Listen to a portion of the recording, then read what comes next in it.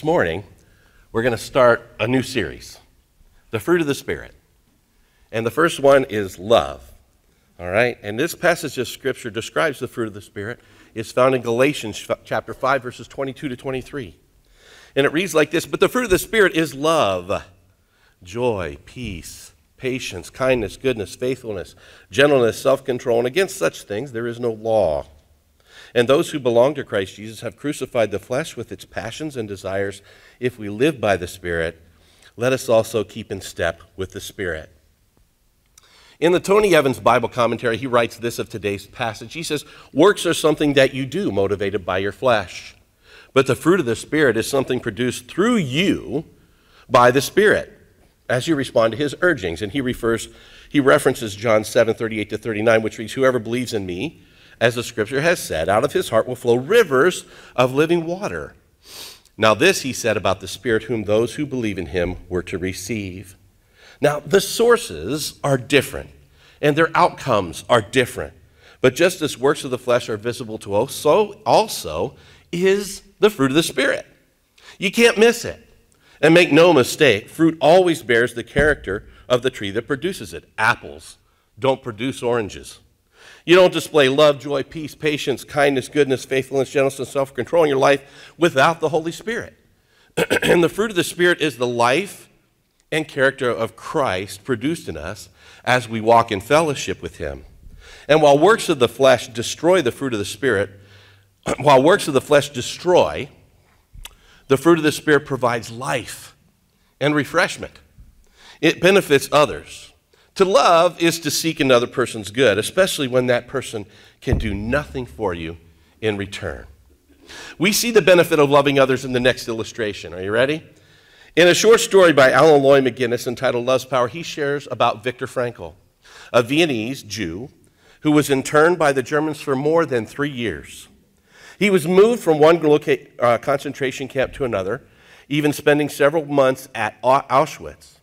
Dr. Frankl said that he learned early that one way to survive was to shave every morning, no matter how sick you were, even if you had to use a piece of broken glass as a razor. For every morning, as the prisoners stood for review, the sickly ones who would not be able to work that day were sent to the gas chambers. And if you were shaven and your face looked ruddier for it, your chances of escaping death that day were much, much better. Their bodies wasted away on the daily fare of just 10.5 ounces of bread and 1 3/4 pints of thin gruel. They slept on bare boards, tiers 7 feet wide, 7 men to a tier. They shared 2 blankets together. 3 shrill whistles awoke them for work at 3 a.m. One morning, as they marched out to lay railroad ties in the frozen ground miles from the camp, the accompanying guards kept shouting and driving them with the butts of their rifles. And anyone with sore feet supported himself on his neighbor's arm. The man next to Frankl, hiding his mouth behind an upturned collar, whispered, If our wives could see us now, huh? I do hope they're better off in their camps and don't know what's happening to us.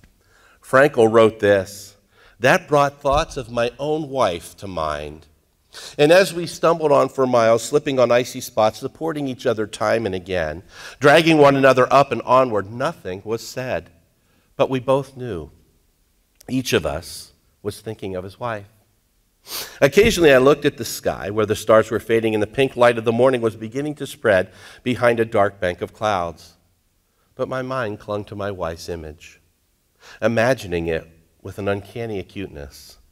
I heard her answering me, saw her smile, her frank and encouraging look. A thought transfixed me. For the first time in my life, I saw the truth as it is set into song by so many poets, proclaimed as the final wisdom of so many thinkers. The truth that love is the ultimate and highest goal to which man can aspire. Then I grasped the meaning. Oh, that's what happened.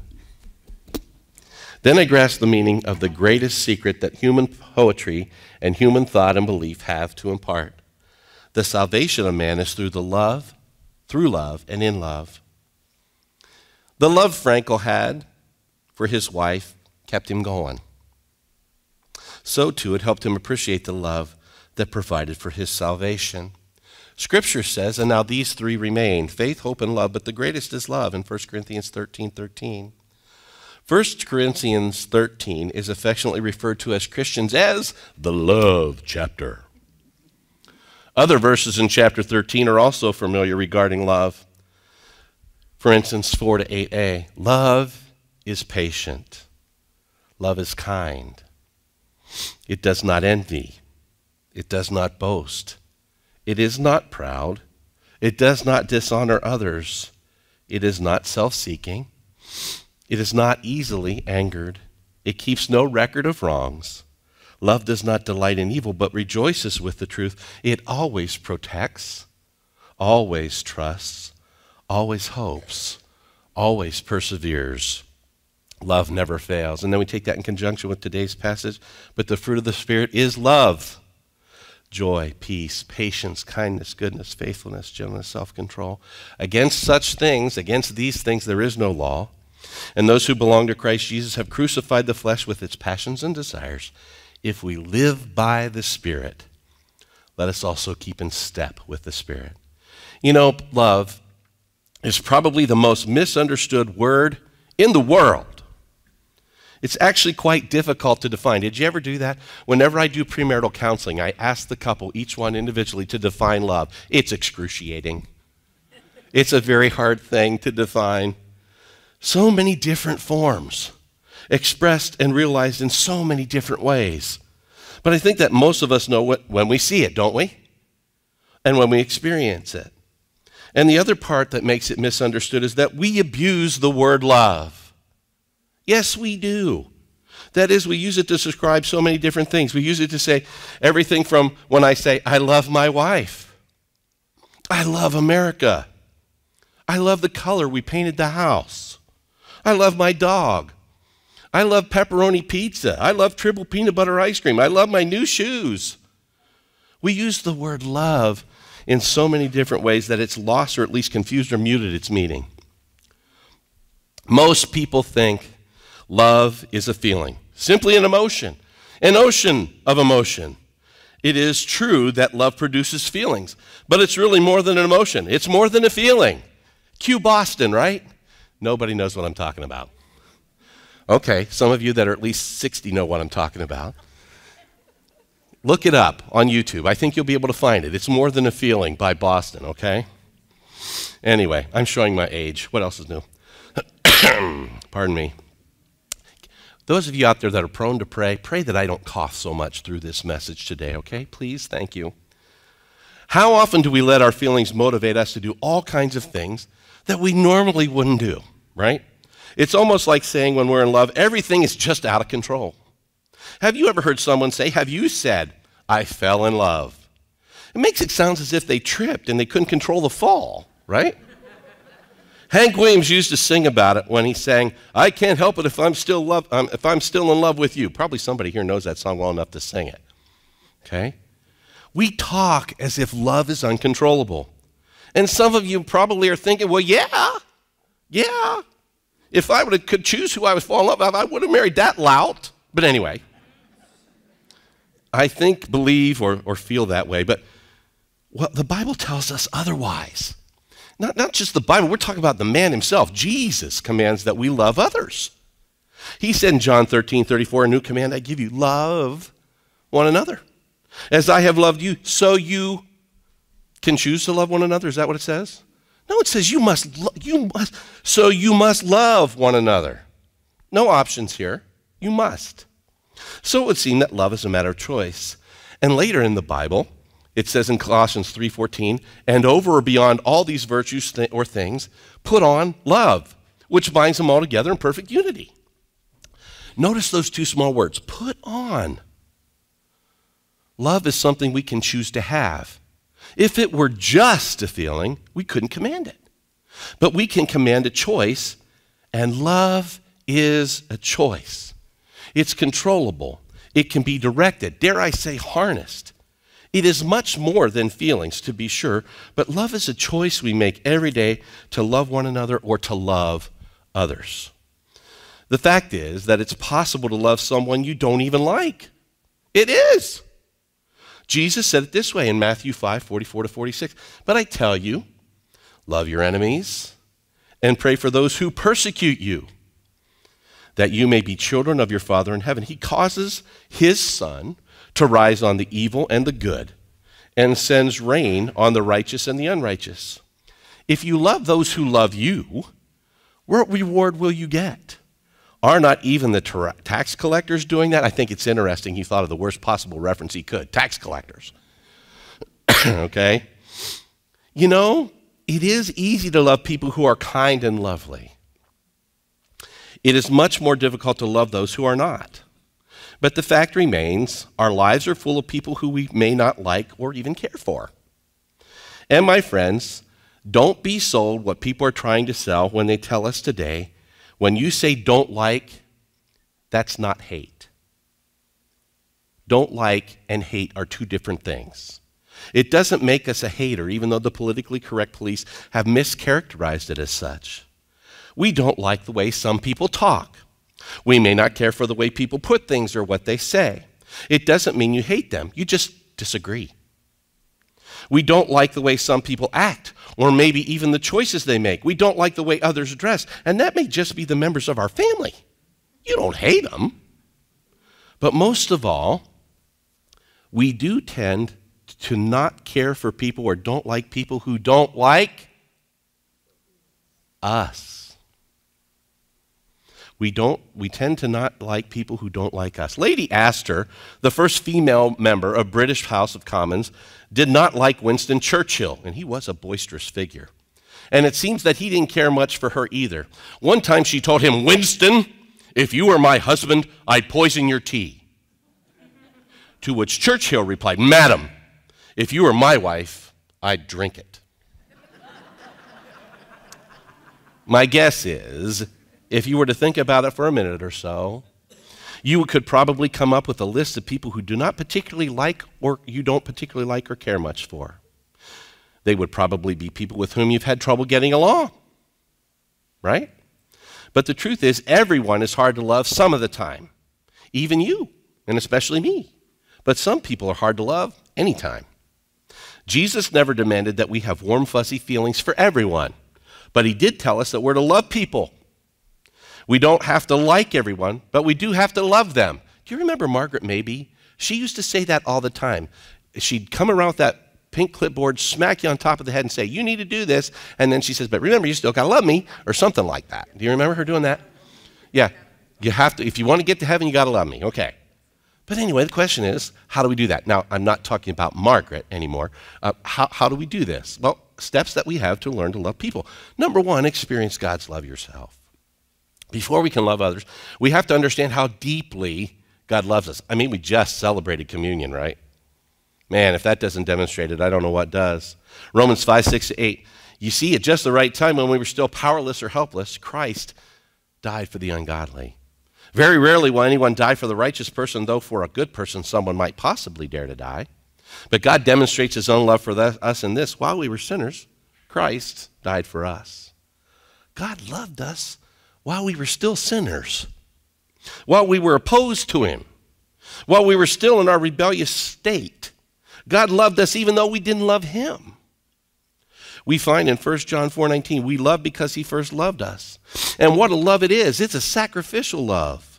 That's why we read this in John 3:16 and experience again today through communion. Like I said, for God so loved the world that he gave us his one and only Son, that whoever believes in him shall not perish, but have eternal life. Now, you might ask yourself the question, why is it important to feel loved by God? Why? Well, because unloved people are very often unloving people. When I do not feel genuinely loved, I do not feel like giving love. So to become a loving person, we have to experience God's love ourselves. And Jesus said in John 15:12, "My command is this, love each other as I have loved you." In the ESV, it says, this is my command, that you love one another as I have loved you. His love for us, that's the model. That's the model by which we're to love. What else are we supposed to do? Well, another step would be to forgive your enemies. Learning to love others is forgiving those who have hurt us. In Colossians 3:12-13, Therefore, as God's chosen people, holy and dearly loved, clothe yourself with compassion, kindness, humility, gentleness, and patience. Bear with each other and forgive one another if any of you has a grievance against someone. Forgive as the Lord forgave you. The forgiveness that we're to show to others is the forgiveness that Jesus showed us. Now, most, if not all, people have been hurt at one point in time in their lives or another. But we have to let go of the past and get on with the present. We need to begin loving people today. We must close the door on the past, and that can't happen without forgiveness. If there's forgiveness, you have a shot at that.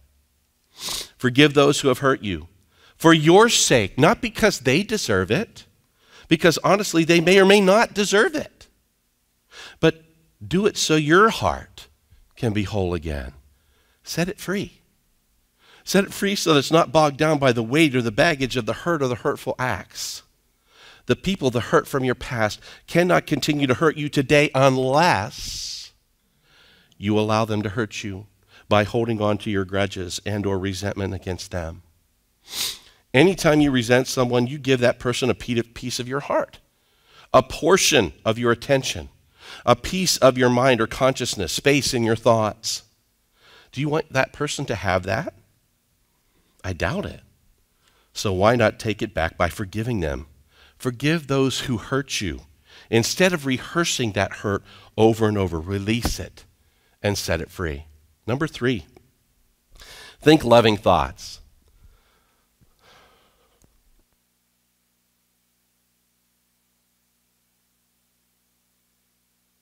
Your ears.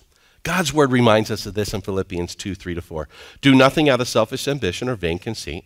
Rather, in humility, value others above yourselves. Not looking to your own interest, but each of you to the interest of others. Now, what does it mean to think loving thoughts? It means we begin to focus on the needs of other people, their hurts, their problems, their desires, their goals, not just our own. And as the old saying goes, it's easier to understand someone else when we walk a mile in their shoes. And my friends, here is another reality. Like before, hurting people are the ones who tend to hurt people. Hurting people will hurt other people. If someone is hurting you, that person is doing so because he or she is hurting over something. We need to look beyond people's faults so that we can see their needs. Then we can learn to love. Have you ever noticed that the absolutely most obnoxious people and the least lovable people are those who absolutely need love the most? The people we'd rather ignore are the very ones who desperately need massive doses of love. Everyone needs love and attention. If a person can't get love, they'll strive to get attention and love in some way. And if they can't find positive love and attention, they will look to find it anywhere they can get it. And what they often find is negative attention and destructive love. Subconsciously, they're saying, I will be noticed. I will be loved one way or another. The 4th thing we should do is behave in a loving way. Now, some of you may want to say, or you're thinking, Pastor Dan, you're telling me to act lovingly towards someone I don't even like. I can't do that. That's hypocritical. Well, not exactly. Not really. I'm calling us to being faithful to Jesus. What do you mean? Well, here's what I mean. He's the one who said this in Luke chapter 6. But to you who are listening, I say, love your enemies. Love your enemies. Do good to those who hate you. Bless those who curse you. Pray for those who mistreat you. If someone slaps you on one cheek, turn them the other also. If someone takes your coat, do not withhold your shirt from them. In this passage alone, we're instructed to do 4 specific things. Jesus first commanded us to love our enemies. How do we love someone who's hurting us? Well, we have to overlook their faults. 1 Peter 4:8. Above all, love each other deeply, because love covers over a multitude of sins. Second, Jesus commands us to do good. How do we do good to people we don't even like? Well, we look for ways to give to them. What can we do to serve them, meet their needs, help and benefit them? We can give. We can go the second mile. We can offer practical help. We can do them a favor. We can discover their needs and respond to them. Third, Jesus commands us to bless those who curse us. What does he mean by that? He's referring to the way we talk about and talk to those who treat us badly. Can you tell if people are getting along just by their conversation? Why is that? Because of the things they're saying and how they're saying it, their body language, their cadence, their volume, all that stuff, right? A blessing is a positive word spoken to or about others. We don't put them down, we lift them up, we encourage them. Fourth, Jesus commands us to pray for those who mistreat us. Praying for people will not only change them, but think about this, it changes us too, doesn't it? Doesn't prayer change us? When you try to pray for somebody else, it's kind of hard to still, right? So how should we pray? We pray that God will bless people who are mistreating us because the goodness of God leads to repentance. Perhaps God will bless those people so much that they'll want to change. But even if they don't change right away, praying for them will change your attitude towards them. What all this means is that love is an action. Remember, we read all those action things in 1 Corinthians 13 in the earlier passage, love is patient, love is kind, and so much more.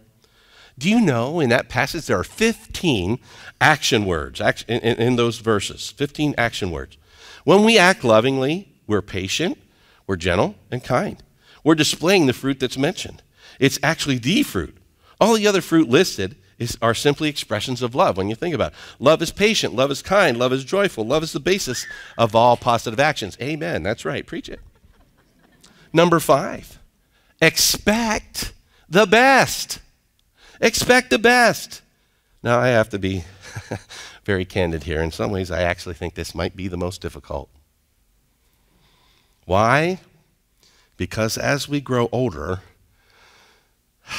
our experience so often runs contrary to that principle. But I would also add, and I absolutely believe this, that we tend to see what we look for. Over time, we can become a bit jaded. So if you're looking for evidence to the contrary, you're going to find it virtually every time. But so too it would seem that if we expect and look for the best, we can also find it virtually every time. It can be a matter of perspective. So expect the best, even of those you don't like.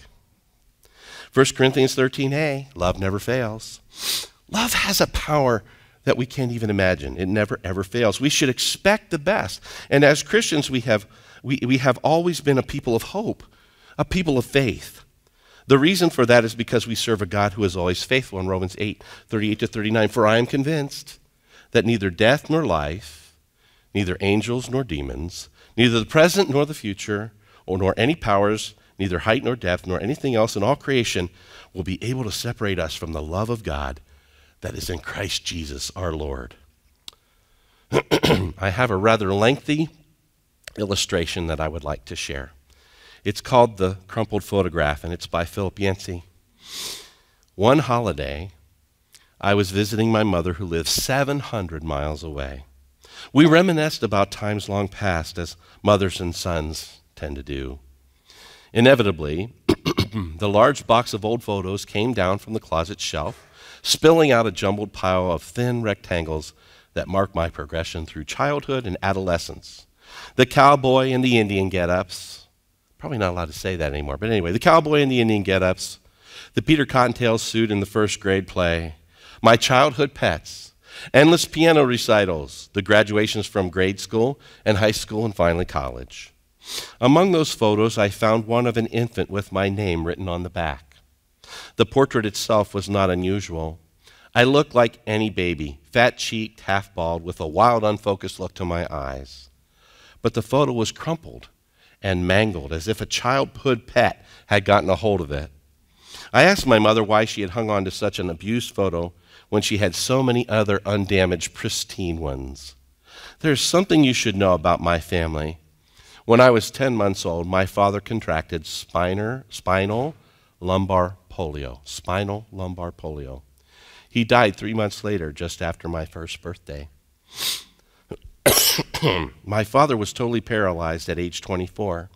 His muscles so weakened that he had to live inside a large steel cylinder that did his breathing for him. He had few visitors. People had as much hysteria about polio in the 1950s as they did about AIDS in the early stages in more recent times. The one visitor who came faithfully, my mother, would sit in a certain place so that he could see her in a mirror that was attached to the iron lung. My mother explained to me that she kept the photo as a memento because during my father's illness it had been fastened to his iron lung. He had asked for pictures of her and his 2 sons, and my mother had to jam the pictures in between some metal knobs. So, the crumpled condition of my baby photo.